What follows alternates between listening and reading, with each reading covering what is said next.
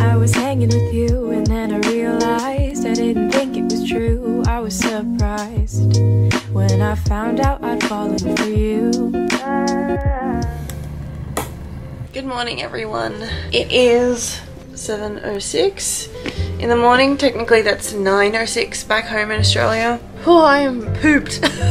I woke up at like 6, like 6:15, and I've just been lying in bed for the last hour just trying to wake up. I'm listening to some morning motivation songs. I got a massage last night, which was so needed, so necessary, especially after that almost 9-hour flight. And I think it just like conked me out. Yeah, I slept from like 10:45 until about 6:15, so the solid amount of sleep. I'm ready to start the day. It was really cold in the hotel, so I turned off the aircon just because it was absolutely freezing, and then I still went to bed with Isaac's jumper. But let's open the curtain. Oh, it's quite not muggy. The sky is still blue. The blue sky, some clouds, a bit cloudy. But it is still relatively early. But good morning, Filipinas! I'm gonna wash my face. I'll put a light bit of makeup on. I don't know what I'm wearing today. I'm gonna have to decide that as well. So many clothes to go through, but yeah, that's not my day.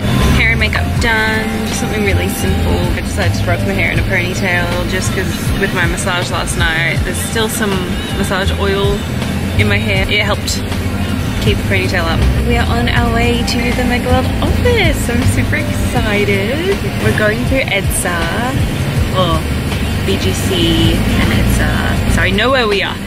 It's not like I'm like, what part of the Philippines is this? I know where we're going. And I had breakfast at Cafe Belmont, which is connected to the hotel. It was really good. They had some muesli, they had some oatmeal, some fruit yogurt, and selected fruits, and then I was able to make my Before You Speak Mocha Glow coffee. I still brought some Australian coffee with me so I can keep that.